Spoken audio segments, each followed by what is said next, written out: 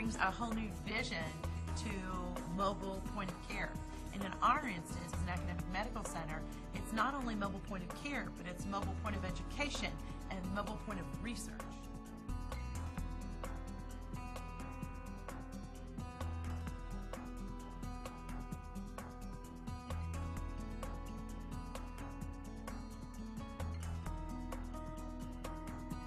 I have patients in virtually every floor in the hospital at any given time.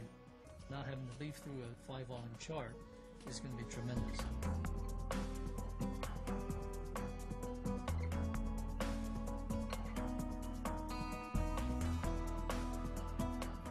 The key considerations in thinking about how you do mobility or whether you should do mobility are workflow, workflow, and workflow.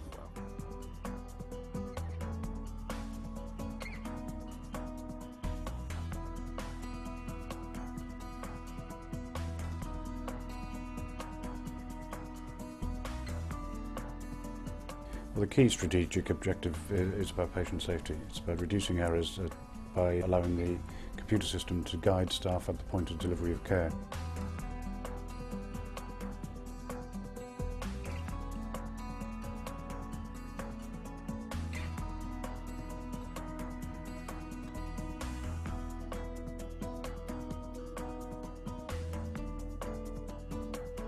As these younger generations come on board and are continuing their education, they are pushing us to embrace